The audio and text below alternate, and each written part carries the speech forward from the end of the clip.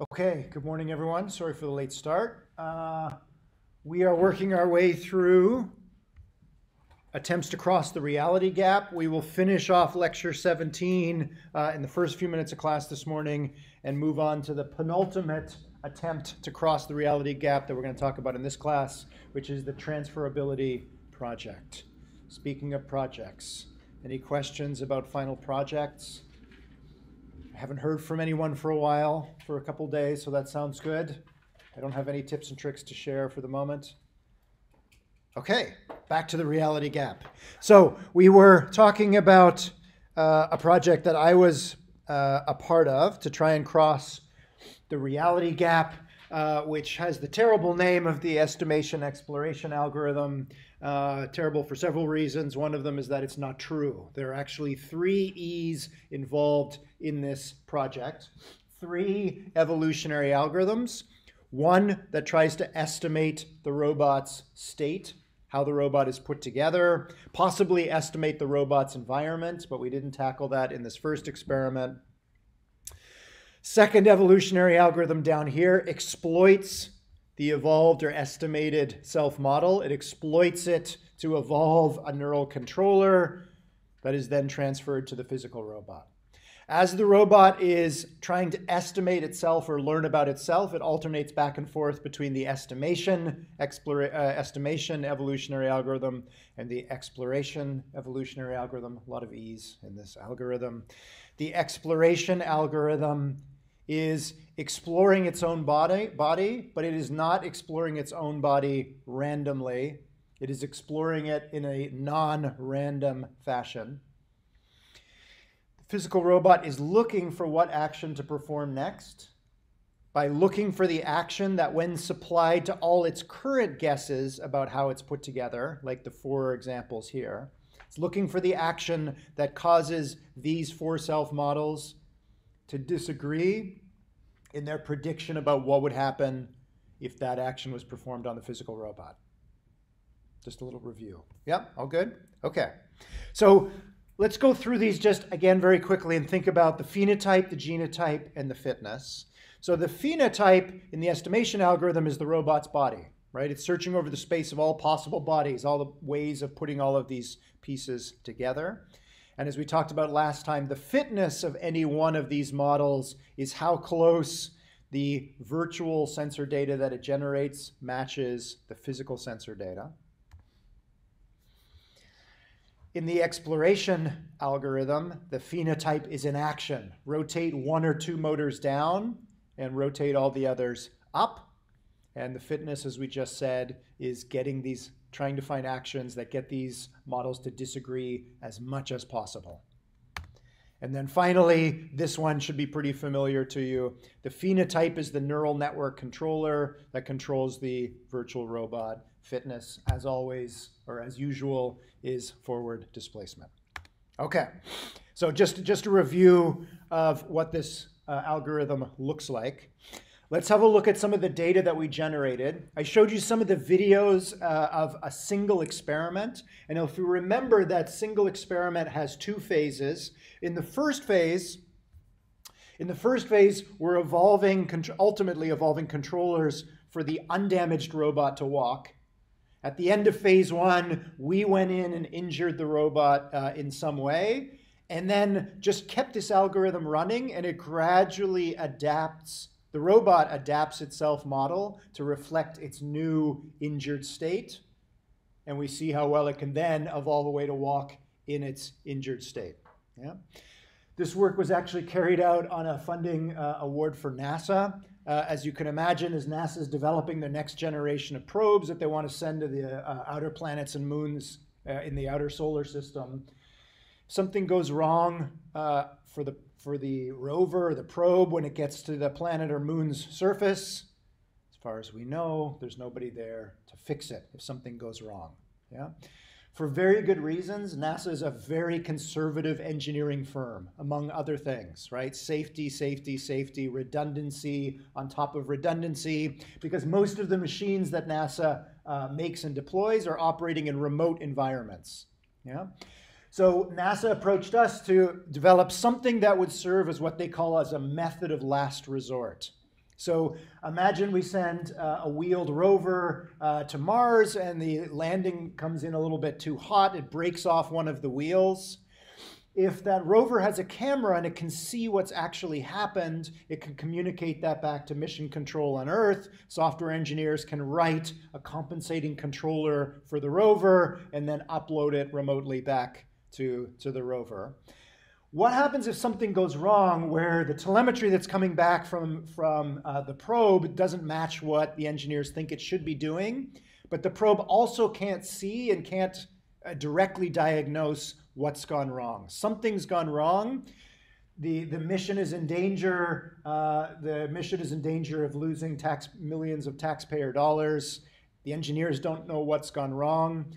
At that point, in NASA's rule book, they will consider, or they'll switch on methods of last resort. This is a prototype for one of those methods of last resort. Let the robot itself, let the rover figure out what's gone wrong and figure it out very carefully.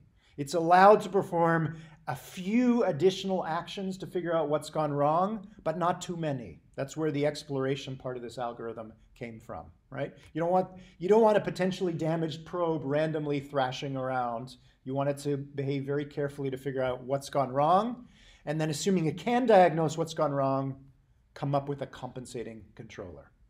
Yeah? Okay, just a little bit of background about this project. Okay, so the next stage then, now that we have the algorithm, is how well does it work? As I mentioned, each experiment has two phases. Phase 1, undamaged robot. Phase 2, damaged robot. We're going to forget the damaged part for the moment. We're going to run the experiment just to the end of phase 1 with the intact robot. And we're going to ask, how well does the robot do with 16 actions, bouncing back and forth between the estimation and exploration algorithm? How well does it do at figuring out how it's put together? Then we wipe the slate clean, start the experiment a second time. How well does it do at figuring out how it's put together? Third time, fourth time. We ran this experiment 30 independent times.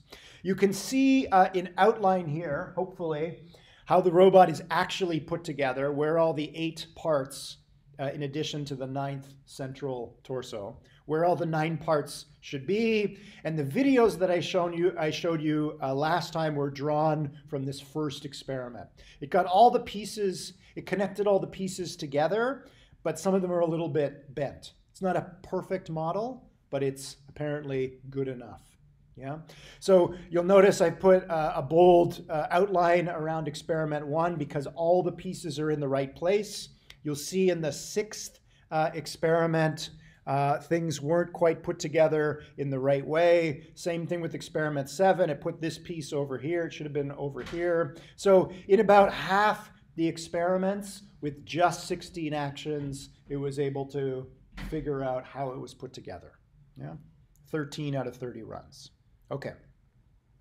Next question is, in all these trials, how well did these self-models, which it had evolved, how well did these self-models allow it to evolve a controller that allowed the physical robot to move from the left side of the table to the right side of the table?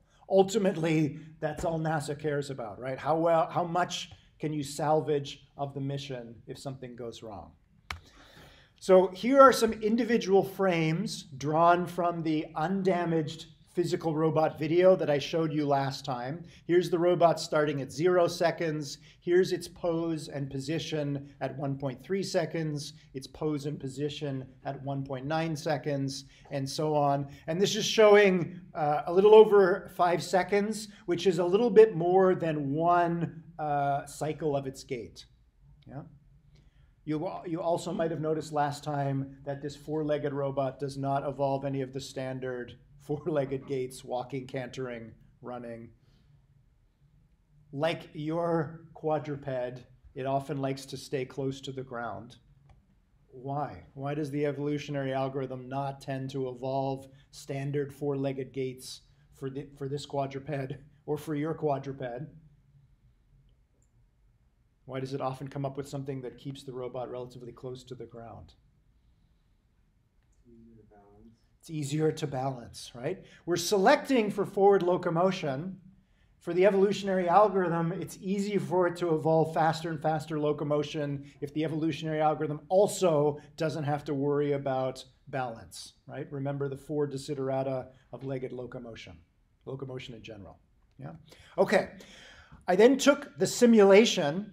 This is the same evolved controller. So here's the evolved controller controlling the physical robot, and here's the evolved controller controlling the simulated robot. And I pulled out frames from the simulation and matched them in time. Last time we talked a little bit about time scales in physics engines. So this is the robot's position and pose at 1.3 seconds of simulation time. This is the simulated robot's pose and position at 2.1 seconds of simulation time, and so on. You'll notice it's actually a pretty good match, but there are certain periods here in which there's a hiccup. During this gate cycle, there's periods in which the physical robot is doing something different from the simulated robot. So we did a pretty good job, in my opinion, of crossing the gap here. But again, it's not perfect. What's going on here? Why this hiccup? And why at this particular point in the gate cycle?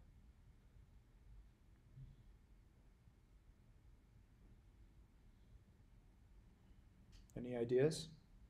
Well, I think the hiccup is because the center of mass is off, and the part of the gate cycle, is it like because it's kind of when it's leaving the ground, or? Absolutely. So it's leaving the ground. It's maybe a little bit hard to see. Maybe this might help. At 2.3 seconds, it's lifting itself up on its left and right legs. It's sort of balancing here, and then it lifts up its back leg and sort of throws its mass forward. I won't, in the interest of time, I won't go back and play the video, but you can go watch the video if you like. And it rocks forward and sort of slides a little bit along the table. It's actually throwing its momentum and using that as part of its gait. And the mass distribution between these two machines is different. So the way in which that happens is a little bit different between sim and real. Yeah? It's kind of a minor detail. Okay, I'll leave this off so you can see these colors. For these 30 experiments, here, these 30 different trials, from each of these trials at the end, when they finish, we pull out one evolved controller that this self-model predicts is going to cause the physical robot to move from the left side of the table to the right side of the table. Yeah? So now we're going to test all 30 of these controllers. The robot starts on the table at 0, 0. And again, my apologies for my camera work. This is the left side of the table, and this is the right side of the table down here. From the robot's point of view, it's moving forward along the table. The robot, we always put the physical robot here. We put a piece of plexiglass on the table, and we dropped each of these 30 evolved controllers into the robot. And when the robot stopped moving, we lifted up the robot and we drew a little blue dot on the plexiglass for where the robot ended up. So you can see this circled blue dot here. This is the evolved controller that you saw in the video last time. It's the controller that causes the physical robot to do this. It caused the robot to move about 23 centimeters forward along the table. Yeah? Okay. We did that for all the other 29 evolved controllers, and you can see most of them are below this line. So most of these controllers, with the exception of 5 of them, most of them are causing the robot to move in the right direction. Yeah? Okay. The black dots are the same of 30 evolved controllers, but run on the simulated robot. This is how far the simulated robot moved with those same 30 evolved controllers. What happened here?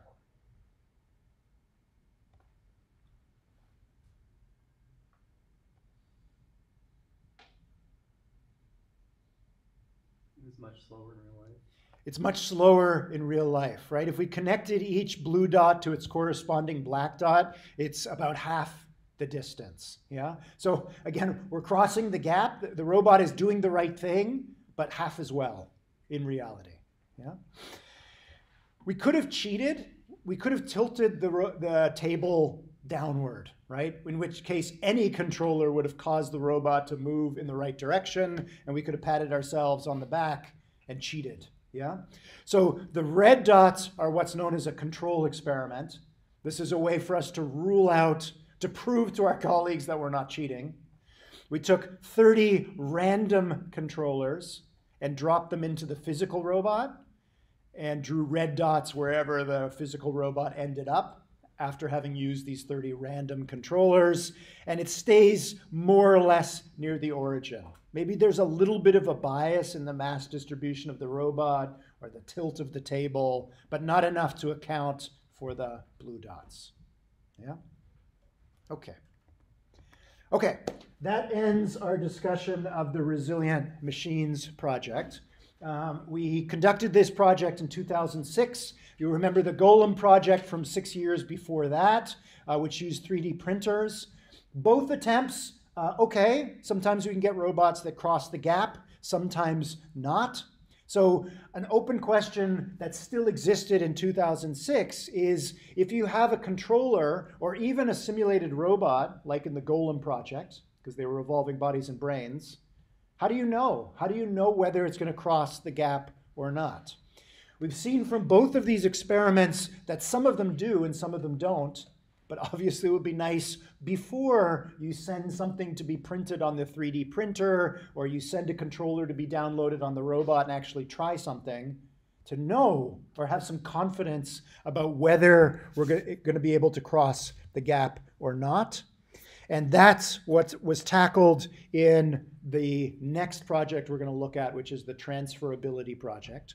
It's called the Transferability project because they're going to evolve controllers in simulation, like we've seen many times before now, but they are going to try and estimate for every evolved controller in simulation its transferability, how well it's likely to transfer to reality.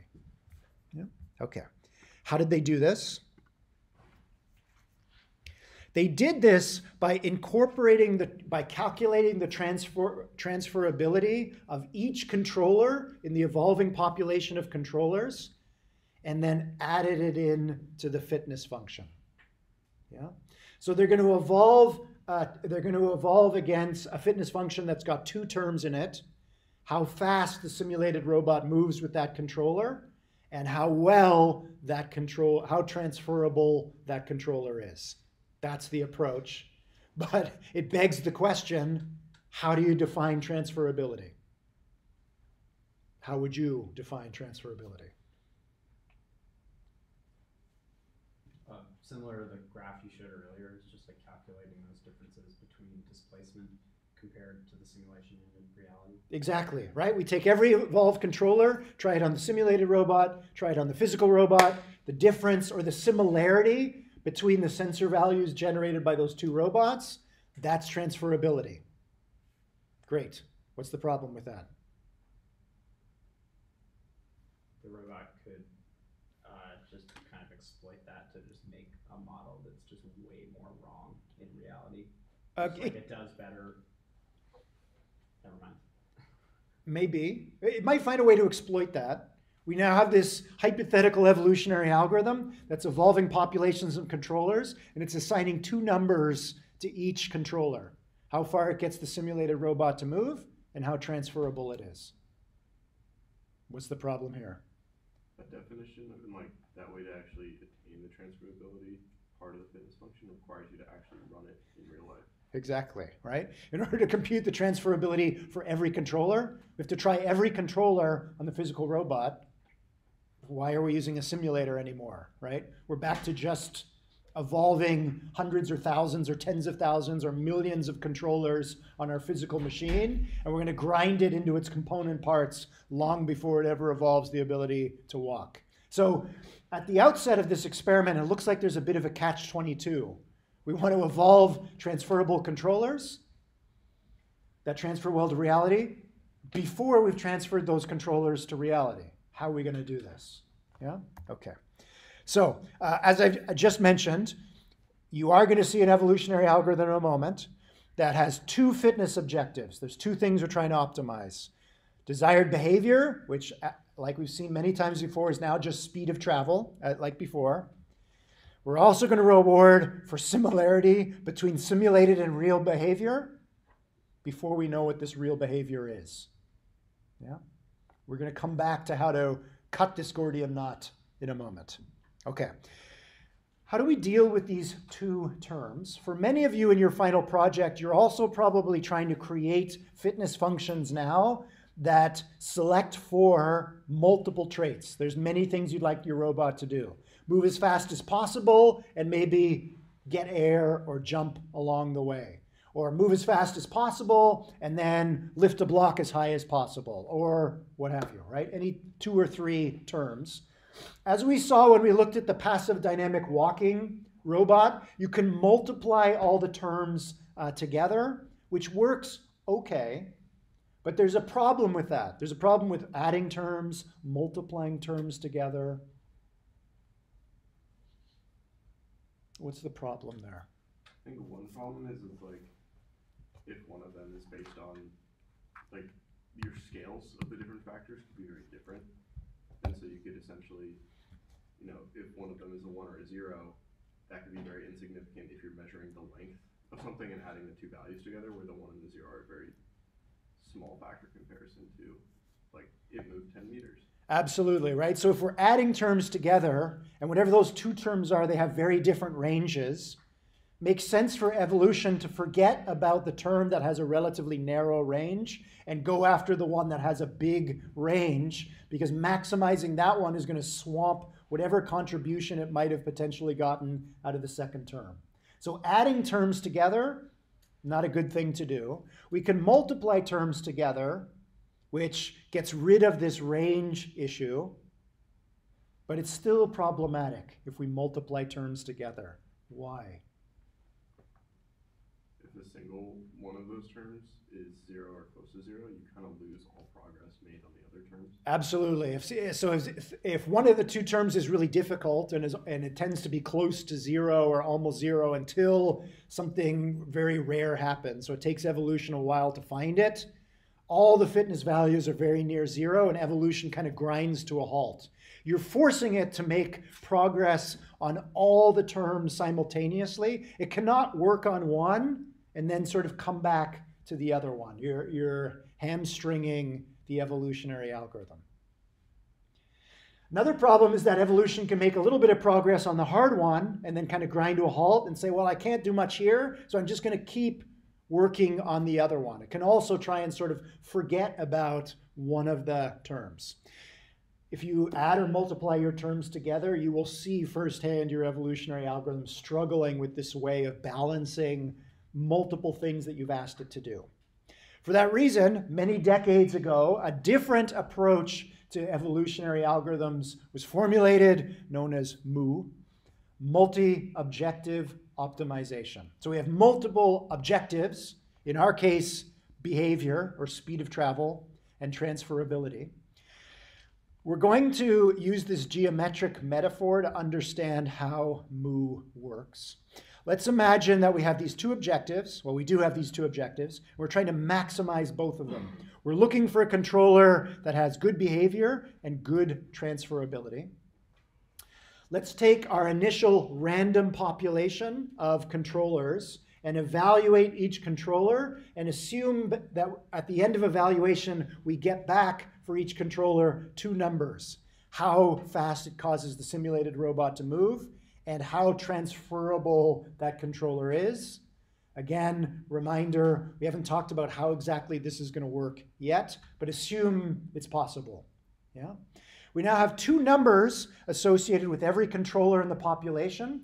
We can treat those 2 numbers as coordinates, which would allow us to embed all these initial random controllers in a 2-dimensional plane. That's what we're looking at here. Yeah?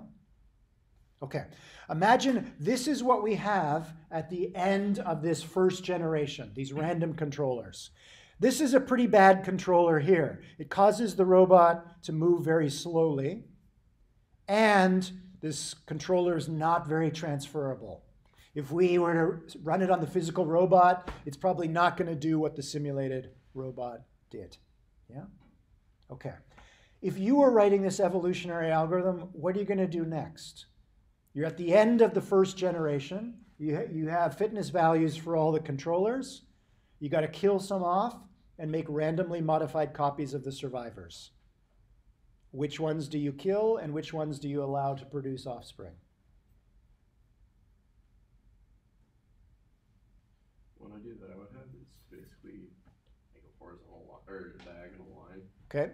and then kind of sweep it up. Okay. And then once you only have however many you want, and then to start the next generation on the upper side of the line, Okay. then you eliminate all the ones on the underside. Okay, that's a great idea. So we could create a diagonal line, as you mentioned, and start to sweep it up and to the right.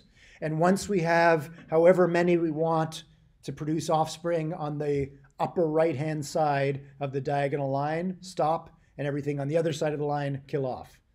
Yeah?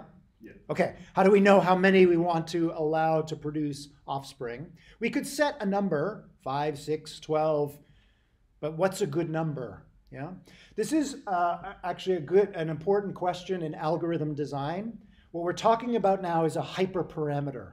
We have to, in our constants file, put in a constant, or what's known as a hyperparameter, which is how many do we kill off and how do we allow to survive. In good algorithm design and in machine learning, good practice is you want to have as few hyperparameters as possible. Because if you have a lot of hyperparameters and you get your algorithm to work, people are going to say, great, but what happens if those hyperparameters are changed? Does your algorithm still work? So in Mu, as you're going to see in a moment, it's close to what you described, but it's done in a way where we don't have to decide at every generation who die, how many are killed off, and how many produce offspring. The algorithm is going to decide for us without a hyperparameter. Okay, that's one strong hint. I'm going to give you a second hint. Which is the best controller in this population at the moment? Is it the one where behavior and transferability are closest to each other, like they're equal? Okay, we could say the one that's the best is the one in which behavior and transferability are close to one another, are most similar. You could imagine a controller that's sitting at the origin. It causes the robot to not move, so it gets a behavior of value of 0, and perfect or terrible transferability, 0. When you transfer it to reality, the physical robot takes off. I don't know if there is such a controller, but that would be two values that are close to one another and intuitively not a great controller. What's the best controller here? Could you like define it as if you take the shortest distance to the line, like the diagonal line in which transferability and behavior are equal, like you basically map each point to the line. So the line where behavior and transferability are the same, which would be this diagonal line. Yeah, and then you like basically project each point onto the line via like shortest distance algorithm. Okay. And then the points that are like when transferred projected to that line are furthest up the line. Okay, possibly we could find the ones that are, we could project them onto the line, and the ones that are highest up the line. Maybe. Other ideas?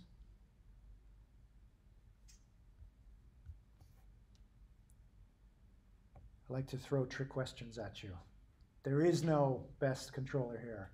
Did you have an idea? We're getting Pareto optimization. Thank you, exactly. What we're looking at is what's known as Pareto optimization, an economist actually.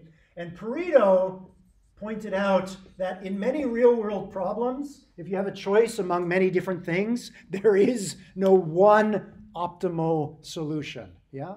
I'd like to buy a new house that's not too expensive and as big as possible, for example, right? What's the best house? There is no such best house. I'm going to look at a bunch of houses, some which are larger and smaller than others, and some which are more or less expensive than others. It's a trade-off. So in Pareto optimality, there is usually not one solution that's the best, but among a set of solutions, like these solutions, there's a subset of solutions that together are Pareto optimal. Yeah? It's kind of a pessimistic approach to life. You gotta swallow the fact that there is no one best thing.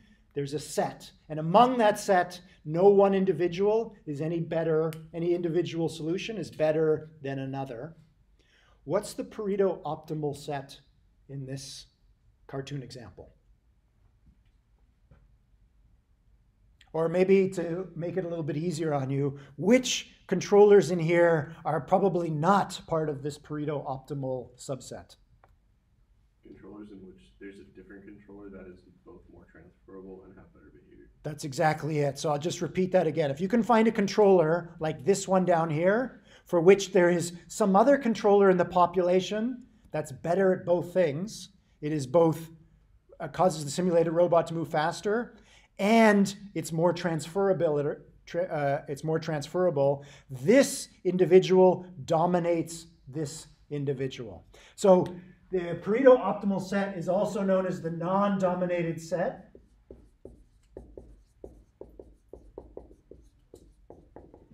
Any individual in the non-dominated set, there is no other individual in the population that is better at both things. Yeah? Okay. So I'm going to very quickly move the cursor from controller to controller, and you just tell me dominated, non-dominated. How about this one? Just shout it out. Dominated.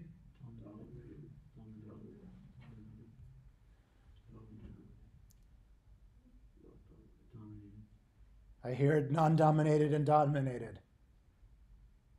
Is there another controller in this in the population here that is both more transferable and more causes the robot to move first? No. So this is non-dominated.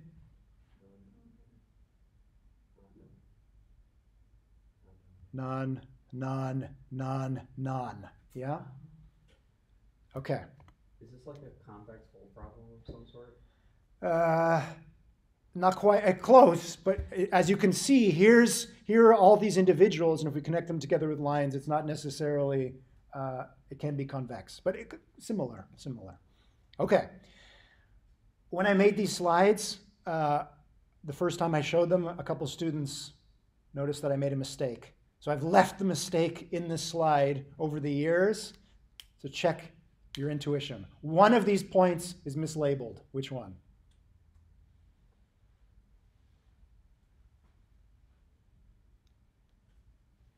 The white one in the right.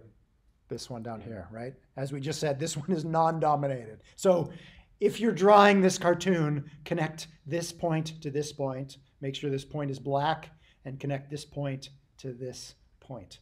Yeah? Okay. So you'll see that if you connect all these points together with a line, it looks like a weather front or a battle front that you'll see in World War II documentaries. This is also known, the set of non-dominated solutions is also known as the Pareto front. These things all mean the same thing. Yeah. Okay. When we now apply an evolutionary algorithm to these Pareto dominated and Pareto non-dominated solutions, which ones do you think we kill off, and which ones do you think we allow to produce randomly modified copies of themselves? We've done the hard work now. Kill off the dominated ones. So we're going to delete all of these, and we're left with 1, 2, 3, 4, 5, 6, 7 individuals. We did not have to come up with a hyperparameter about how many to kill off, how many to allow to produce offspring. Question? Is the size of the non-dominated set, does that maintain, is that relatively stable over the course of the simulation? Great question. Is the size of the Pareto front stable? Sometimes yes, sometimes no. There's fascinating mathematics behind the Pareto front and the fraction of Pareto optimal solutions you get. Yeah, it gets complicated. You can try it. You can see it's actually not that difficult an algorithm to code up. Those of you looking in your final project to swap out the parallel hill climber and replace it with something else, this is a good candidate. Yeah, pretty simple. Okay, so we have in this cartoon example 7 survivors, and we've killed off 1, 2, 3, 4, 5 individuals, which means we've got 5 empty slots in the population, so we need to produce 5 new offspring. We roll a 7-sided die at random, and whatever number comes up, we pick that individual in the Pareto optimal set, and it gets to produce an offspring. In this cartoon example, we chose at random this parent, and it produced this child. Yeah? Remember that all the 7 individuals here, none of them is better than any other, so they should all have an equal chance to produce offspring. Yeah? We roll our 7-sided die again, pick another parent, allow it to produce a child, and repeat that 3 more times until we've produced 5 new offspring. Rinse and repeat. Yeah? Okay, in this cartoon here, this parent has produced this offspring. This offspring has this transferability, and it causes the simulated robot to move this fast. What happens? What happens in the next generation? The parent dies because it's dominated by the child. Yes, evolution can be vicious at times. The child is better than the parent, kills off the parent, and the Pareto front moves a little bit up and to the right. Right? We're looking for controllers up here that are very transferable and cause the simulated robot to move quickly. Yeah? Okay. A short aside about the size of the Pareto front, since you asked. We're looking at 2 objectives here. Yeah? And you can see that in this cartoon example, it's about 50-50. Yeah? Imagine we scaled this back, so we only had 1 objective. Let's say behavior, like you've been evolving so far. So all of the points are going to not have an X component because there's no more transferability. The points are just going to have different heights. How many non-dominated solutions can you expect if you were to run this algorithm with just 1 objective? 1. There's always going to be 1 that's higher. So the fraction of non-dominated solutions has now become much smaller, right? If you have n solutions, it's guaranteed that at every generation, the non-dominated set is going to contain 1, and the dominated set is going to contain n-1 individuals. Yeah? For two objectives, about 50-50 in this case, what if we went to 3 objectives? What if we added a 3rd objective, which is to keep the robot's center of mass as low as possible? Now, every controller has 3 numbers associated with it. These points are distributed through a 3-dimensional space. And the non-dominated solution is now what's known as a manifold. In 3-dimensional space, it's basically a sheet, a 2-dimensional sheet that falls over the upper right forward subset of points. I can't draw very well in 3D. Everybody see that? What do you think happens to the fraction of dominated and non-dominated solutions in 3 dimensions?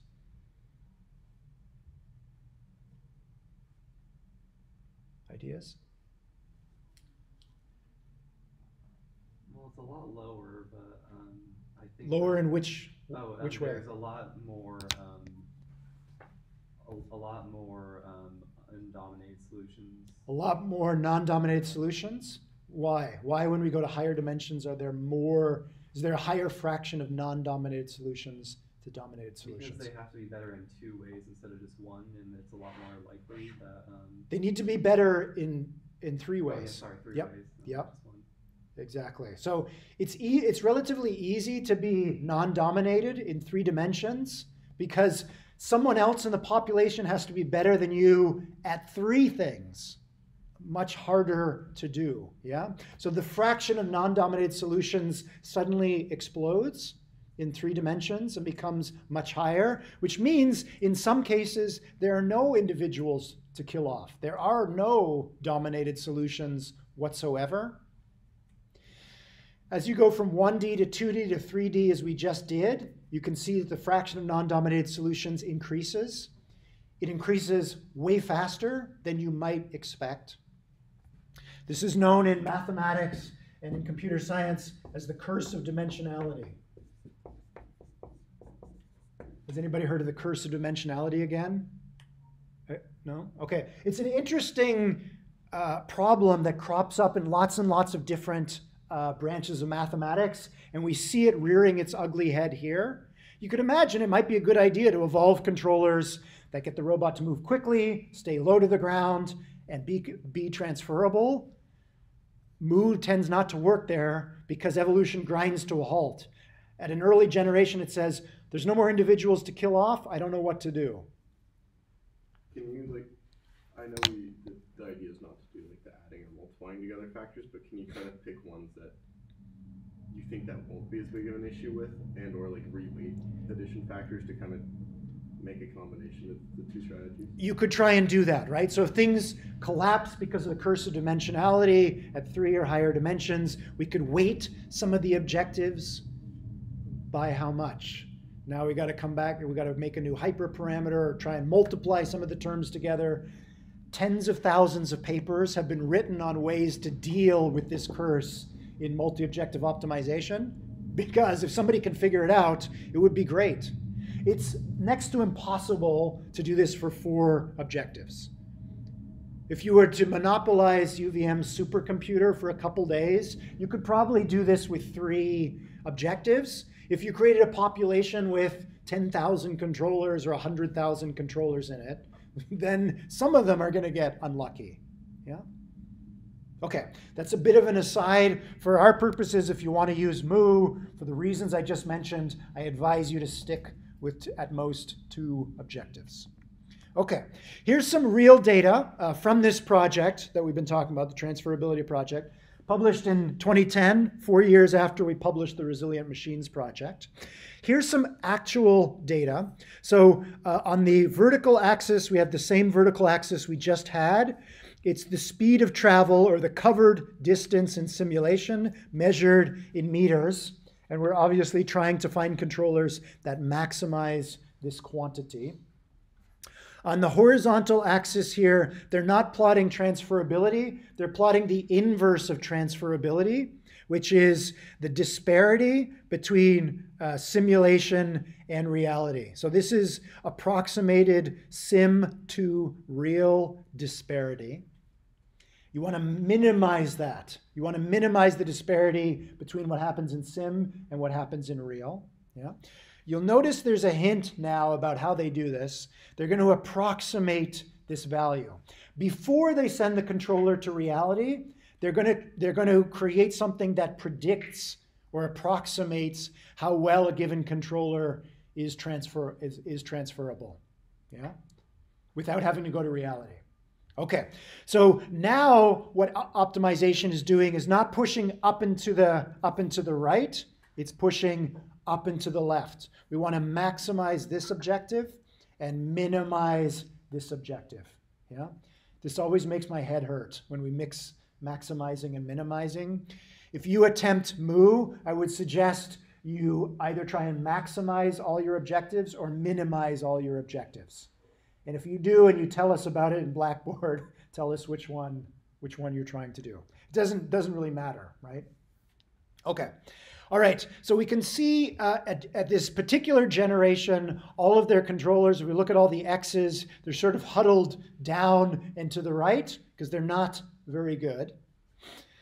The circles are what happened after the dominated solutions among the X's were deleted, and the surviving X's were allowed to produce randomly modified copies of themselves. That's what the circles are. And you can see, generally speaking, the circles tend to be above and to the left of the X's. Yeah? So we're making progress here on pushing the Pareto front up and to the left. Okay. They then went through among all the circles and tagged those that are dominated and non-dominated. Here's one dominated solution down here. You can see there are some other solutions that are up and to the left of this solution, which means this solution is dominated by these solutions. We tag it as dominated. There's nothing up and to the left of this individual, so it's non-dominated. Yeah? And we could continue this process over generations. Yeah? Okay. They took all of these controllers, all the circles and all the X's, and they sent them to their physical robot, which you haven't seen yet, and got back actual transferability values, which leads to this plot. So they're leaving the vertical axis the same. Whoops, sorry. And the horizontal axis has now switched from approximated STR disparity to exact STR disparity. They know exactly how different the behavior is between sim and real. And you can see things have shifted a little bit, but not too much. The X's actually have moved quite a bit. This was their attempt to show that how they're approximating how these controllers will transfer from sim to real is pretty good. Not great, but okay. So far, so good? Okay, let's keep going. All right, so we're going to use multi-objective optimization to optimize these two objectives. But again, we still have this problem about computing transferability. We need to try and approximate it somehow. So let's see how we can do this. So let's imagine we're going to run this algorithm. We haven't run no controllers on the physical robot yet. We have this set of random controllers. We run all of them on the simulated robot, and all of them collapse onto a vertical line because we have no confidence about the transferability of any of these controllers. Yeah, we basically have them all lined up on the vertical here. Now you can choose one to send to reality. Which one are you going to send?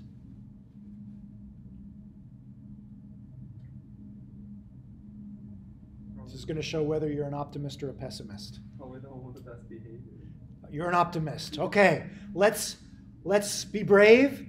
Let's send the one that caused the simulated robot to move as fast as possible. Maybe we'll get lucky and cross the gap. Okay, so here we go. We're going to take this one, send it to the physical robot, and here's what happens. This is exactly that controller. Here it is on the simulated robot. We send it to reality, and this happens.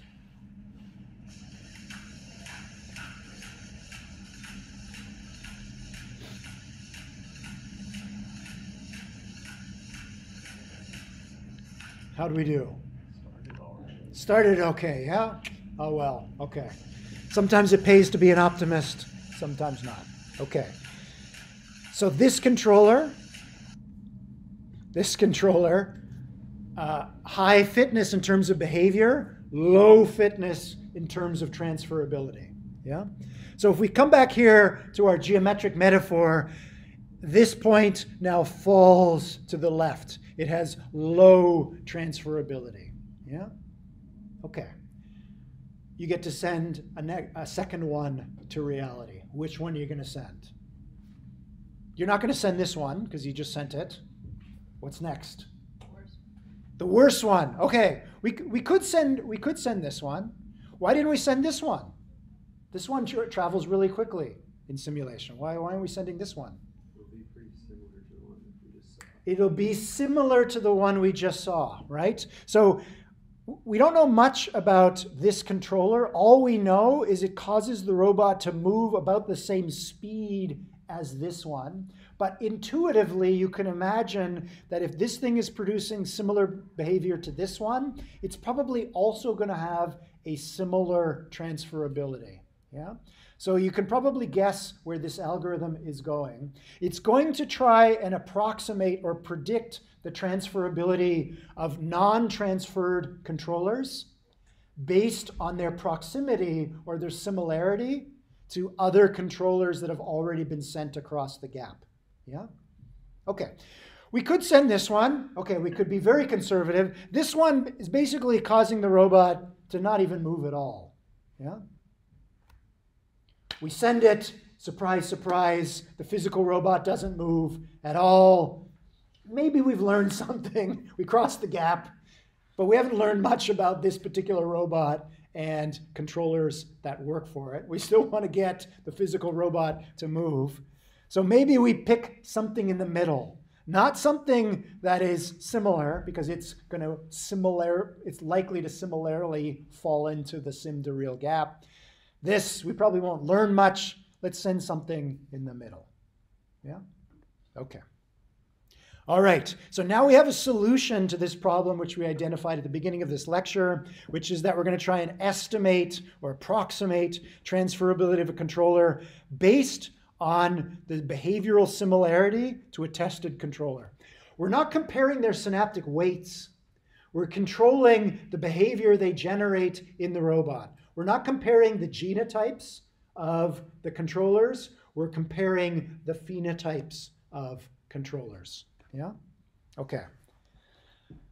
This lecture's filled with problems. What does it mean to measure similarity? In this cartoon example, which I've oversimplified, it's trivial to compare behavior. It's just the speed of travel. Yeah?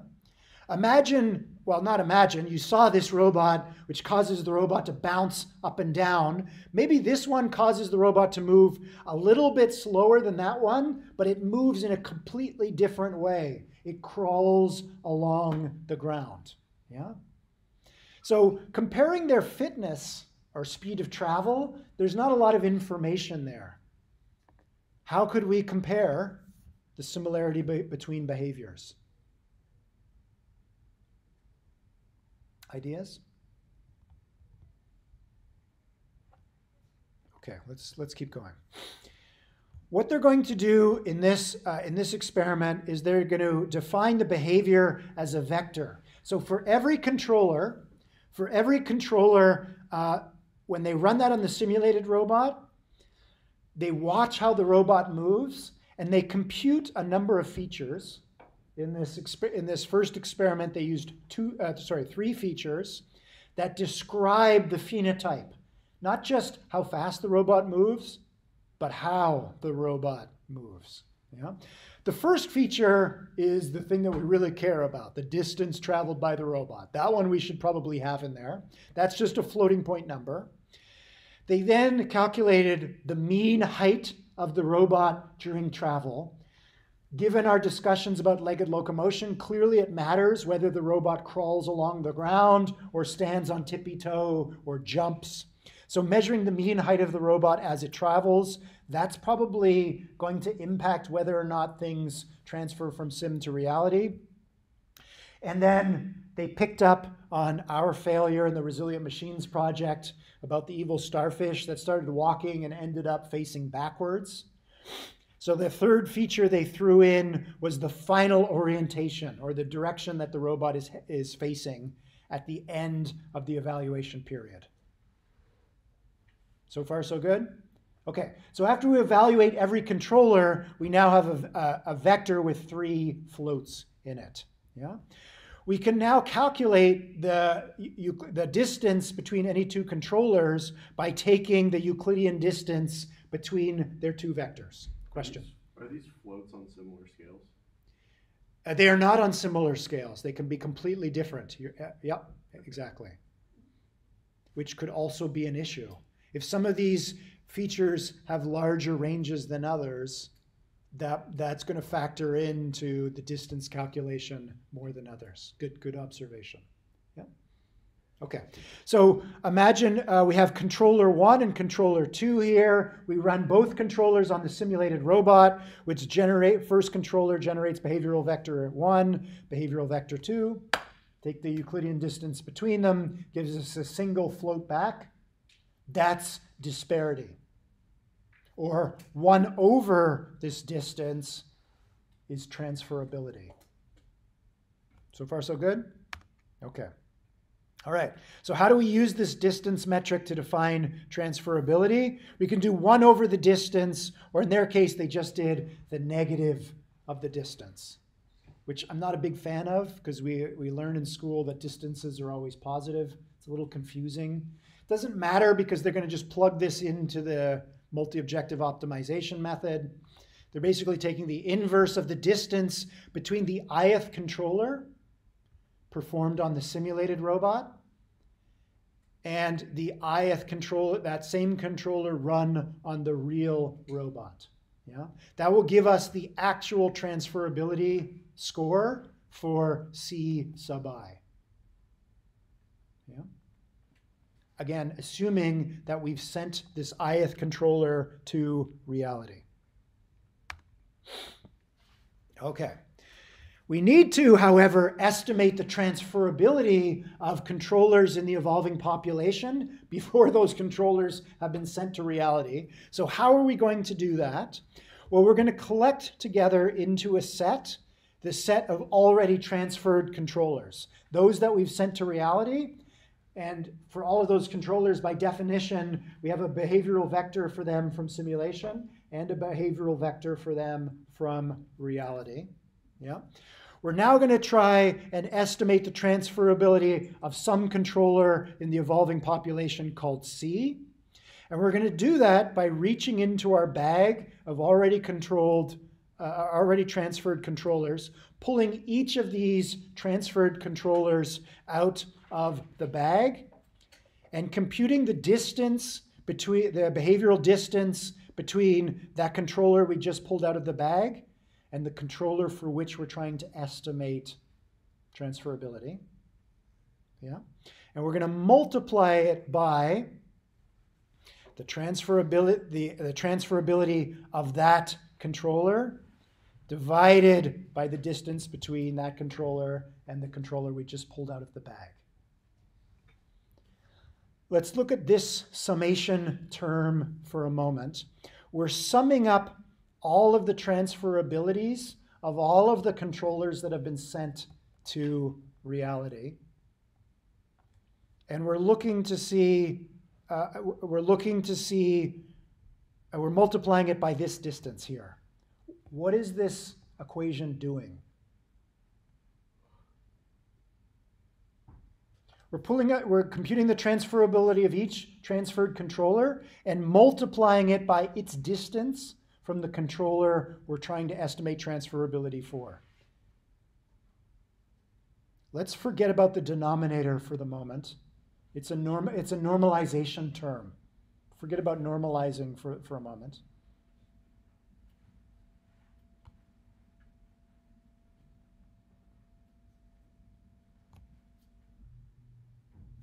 So the ones with farther distance, will the transferability of them will be like more important? That's right, and that's why it's divided by this. So it's actually the ones that are closer, their transferability has more of an impact on the estimation. Okay, that would make more sense, because like you want the ones like, okay, so like it's just saying that you're taking into account ones that are actually like it when you're computing its transferability and just like approximating it like that. Exactly. So the easiest way to compute, the simplest way to compute the transferability of C is to just say its transferability is the mean of all the transferabilities of controllers that have been sent to reality so far. It's a pretty good estimate, right? If you're sending controllers, nothing transfers to reality, likely the transferability of C is also terrible, right? That's a good first approximation. We can do a little bit better than that by computing this weighted sum, where the influence the influence of the sum is weighted by how close that transferred controller is to the controller for which we're trying to estimate transferability. Make sense? Okay, so that's it. That's how we predict, before we send C to reality, how transferable it is. Yeah? Okay. All right. Given that, now we can come back to this question. We've sent a few controllers to reality. We've got our evolving population. Which one do we send next? My thought would be to try to send a controller that is close in behavior to other controllers. Okay, so we could choose a controller that's very close to ones we've already sent to reality. Maybe not sent to reality already, but just like if there's clusters of controllers and that cluster doesn't already contain one that we've sent to reality. I gotcha. Yeah, makes sense. So let's go back to our geometric metaphor here, way back. Okay, so if we had clusters of controllers for which we don't know their transferability, maybe it makes sense to send one of them, because whatever that transferability is, it'll probably be a good approximation for a whole bunch of other controllers. It's a good intuition. Could do that. It's not what they did. Where did we get to? What else might make sense? Think back to the Resilient Machines project that we talked about last time. There was an intuition there that's going to be helpful here.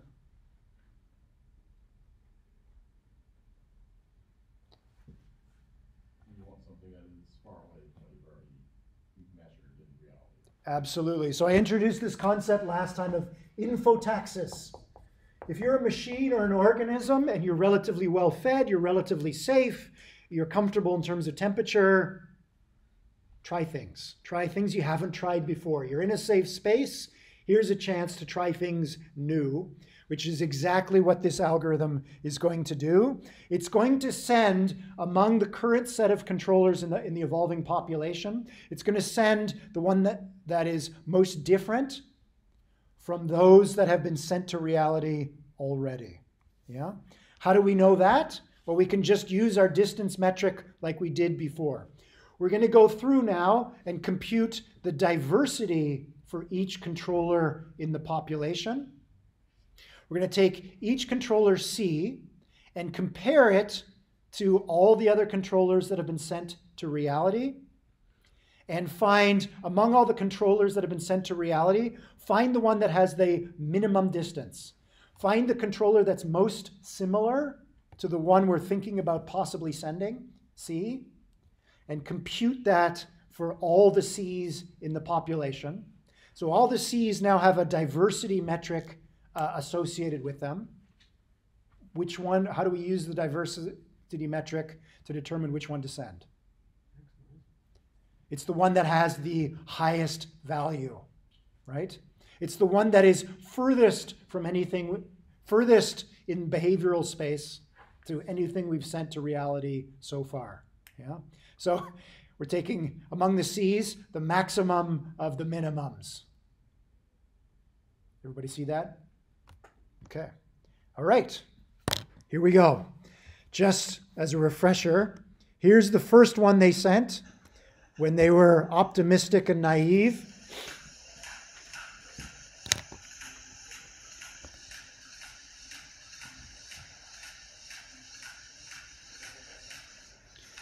They sent a bunch of other controllers. We're going to skip ahead now to the final controller that they sent.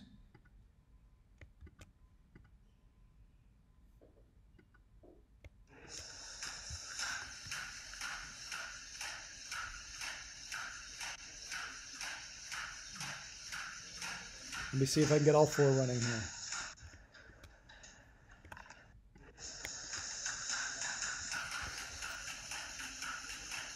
They crossed the gap. It worked. Otherwise, we wouldn't be here talking about this experiment. Why did it work? Who knows? Look at the two videos in the left column. What's the difference?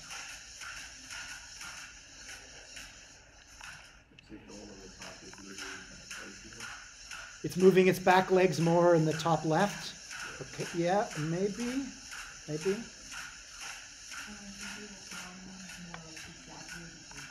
It maybe has more exaggerated movements. Let's have a look at the two. Let's look at the videos in the right-hand column. I think you're right.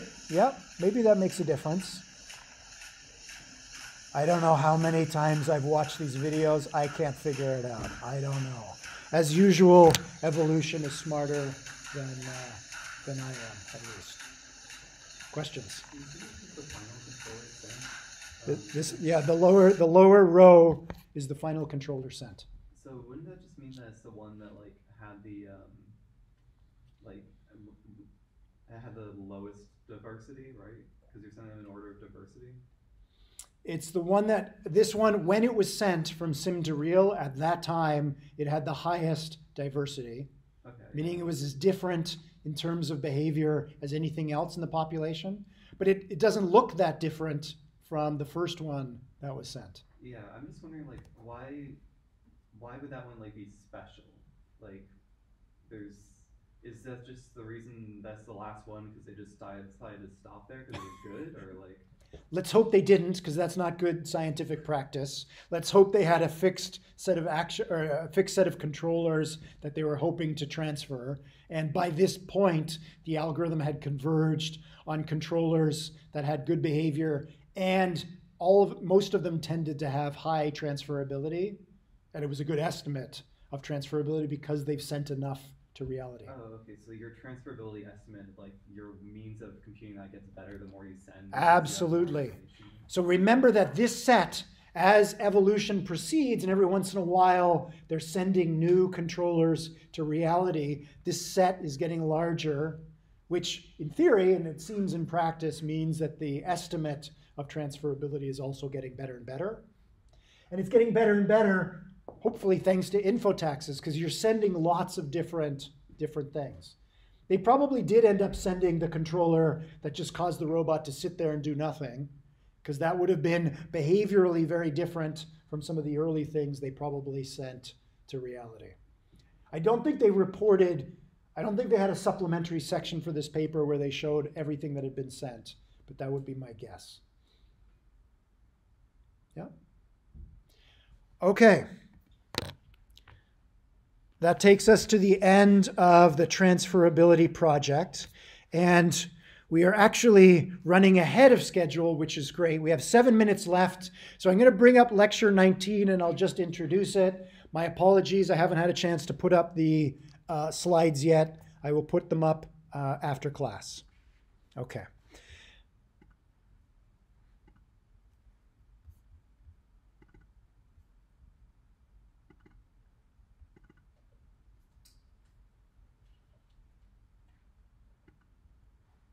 Okay, so we just looked at the transferability project. This is another attempt to cross the reality gap, which was quite successful. It ended up being published in the flagship scientific journal Nature. So some people found this interesting. What you're going to see tackled in this experiment is a real focus on how quickly can we cross the gap.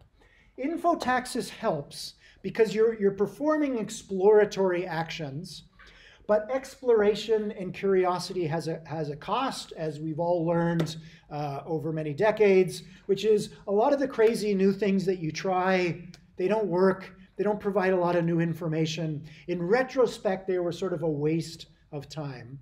So can you come up with a way to very, very carefully choose what to do next so that first of all, you get new information back from the real world, but there's also a good chance that that experiment also lets you do whatever we want the robot to actually do.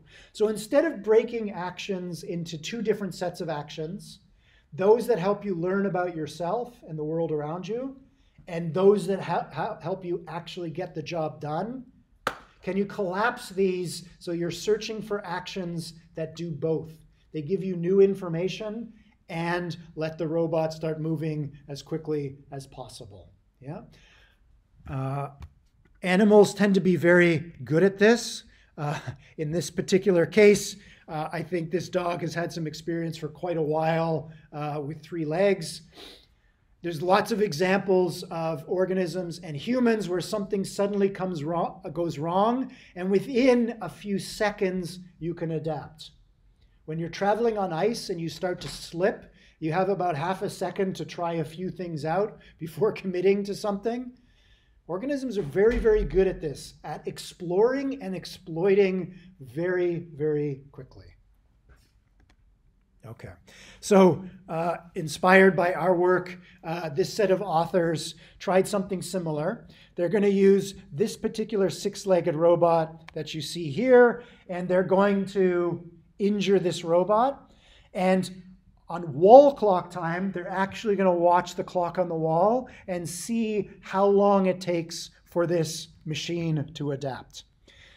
This project was also done in response to a NASA need, which is, in some cases, NASA says something seems to be wrong with the rover. You have all the time in the world to figure out what's gone wrong. Take your time, be careful, because if you do something wrong, you're going to kill our multi-million, possibly multi-billion-dollar machine. Yeah? We know that you have all the time in the world because the accelerometer, which measures acceleration, sitting on the rover, is registering 0, which means the robot's just sitting still, not doing anything. So you got plenty of time to figure something out. Alternatively, NASA says or tells the robot, figure out what's gone wrong as quickly as possible because your accelerometer is reporting increase in values. What does that mean? What's going on with the rover? It's moving. It's not just moving. It's speeding up. It's sliding down the side of a giant crater, and it's picking up speed. You've got maybe 2.5 seconds, 4 seconds, 6 seconds to figure out what's gone wrong and come up with a way to recover. So the emphasis, as you're going to see in the IT and E algorithm here, intelligent trial and error, is speed. Okay. What you're going to see is in the video that I'll show you next time, they're going to evolve for forward travel like we've seen before. They're going to do one trial in which the robot moves 11 centimeters per second, not very fast. It's had its left front leg damaged. Second trial, it moves twice as fast, but not very fast. Third trial, by the third trial, it's already starting to compensate for the injury. And by the fourth trial here, it's basically compensated almost 100% for the injury. Very, very fast recovery. Next time, I will tell you how it actually goes about doing so. You have a quiz due tonight. You're working on your final project. Have a good rest of your week. Thanks.